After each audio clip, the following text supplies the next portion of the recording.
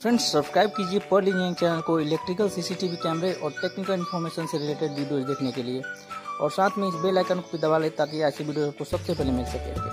तो फ्रेंड्स कैसे हैं आप लोग। फ्रेंड्स आज की वीडियो में मैं ये न्यूमेटिक टाइमर के बारे में बताऊँगा। तो फ्रेंड्स इलेक्ट्रॉनिक टाइमर का वीडियो मैंने पहले भी बनाया हुआ है, तो आपको अगर वो वीडियो देखना है तो उसका लिंक मैं डाल दूँगा डिस्क्रिप्शन में, वहाँ देख सकते हैं। तो फ्रेंड्स चलिए ये वीडियो को शुरू करते हैं। तो फ्रेंड्स ये जो अभी पिक्चर में दिखाया हुआ है मैंने, ये एक न्यूमेटिक टाइमर है। इसमें भी NONC का फंक्शन रहता है। इसमें भी आप टाइमिंग सेट कर सकते हैं स्लो फास्ट का। ये जो टाइमर है 0 से 60 सेकंड का है। तो फ्रेंड्स ये वीडियो मैं इसलिए बना रहा हूँ, जब आप किसी पुराने पैनल में काम कर रहे हैं, अगर आपको ऐसा कुछ दिख जाता है तो आपको समझ नहीं आएगा कि क्या है ये, फिर तो आप समझ लीजिए पहले कि ये एक टाइमर है। स्टार डेल्टा के पैनल में आपको देखने को मिल सकता है, बहुत पुराना पैनल है। तो फ्रेंड्स इसलिए मैंने इसको बनाया कि आप बाद में कंफ्यूज ना हो। तो चलिए इसके सारे प्रोसेस को समझते हैं कि कैसे वर्क करता है ये।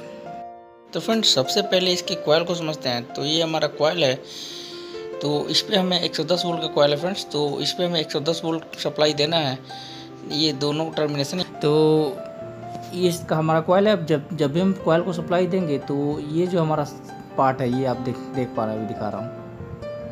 तो जैसे ही कॉइल सप्लाई देंगे तो इधर आके मैग्नेट हो जाएगा और ये टच हो जाएगा मैग्नेटिक प्रॉपर्टी की वजह से।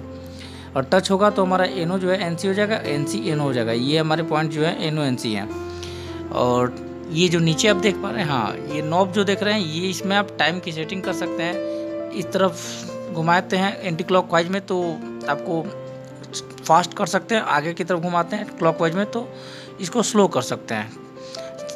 सबसे लास्ट तक स्लो 60 सेकंड तक जा सकता है। तो फ्रेंड सबसे पहले इसको सीरीज में हम सप्लाई देते हैं इसको टेस्टिंग करने के लिए। तो अभी मैं चेक कर रहा हूँ इसको।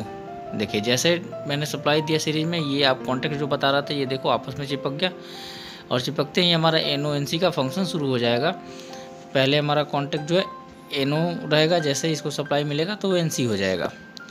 तो अब इसको डिटेल में अच्छे से जूम व्यू में दिखा रहा हूँ आपको।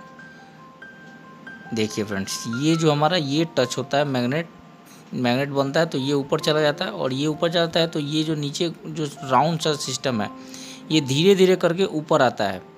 ये मैं आपको डिटेल में भी दिखाता हूँ। जब फास्ट कर देंगे तुरंत ऊपर आ जाएगा, तुरंत। देखिए फास्ट किया अभी मैंने, देखिए तुरंत ऊपर की तरफ आ गया वो सिस्टम। अगर स्लो कर देंगे तो धीरे धीरे ऊपर की तरफ आएगा। देख पा रहे हैं कि धीरे से आया है। तो इस तरीके से इसकी प्रोसेस होती है। तो फ्रेंड्स अब मल्टीमीटर की मदद से इसके NONC को टेस्ट करते हैं हम। तो ये भाग आप देख पा रहे हैं कि NC है हमारा। जैसे अब ये सप्लाई देंगे हम कॉइल को तो हमारा जो है NO हो जाएगा, और ये भाग जो है NO है, फिर NC हो जाएगा बाद में। तो सबसे पहले इसको कॉन्टेक्ट यहाँ जो मल्टीमीटर का पॉइंट है इसको यहाँ कनेक्ट कर देते हैं दो जगह। अभी कनेक्ट कर दिया तो NC शो हो रहा है। जब ये सप्लाई दिया मैंने, देखिए अभी स्लो में है तो कुछ देर बाद जो हमारा NO हो जाएगा। देखिए NO हो गया। तब इसको फिर से चेक करते हैं। NO पे डाला अभी मैंने, अब NC में देखते हैं, अभी स्लो में ही है। देखिए NC हो गया NO। अब इसको हम फास्ट में देख लेते हैं।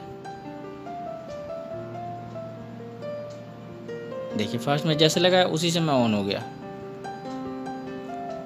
तुरंत NONC हो गया। स्लो में भी देख लेते हैं एक बार। स्लो में लगाया, अभी और स्लो करना पड़ेगा। हाँ बहुत स्लो कर देते हैं पहले। अभी NO है, अभी टच किया, कॉइल को सप्लाई दिया। अब देखिए कितने समय बाद NC हो रहा है, अभी NC हो गया। तो इस तरीके से ये वर्क करता है। तो फ्रेंड्स अब आशा करता हूँ कि आपको ये न्यूमेटिक टाइमर कहीं भी दिखेगा तो इसके सारे प्रोसेस को आप समझ पाएंगे कि NONC कहाँ है इसको स्लो फास्ट कैसे करना है।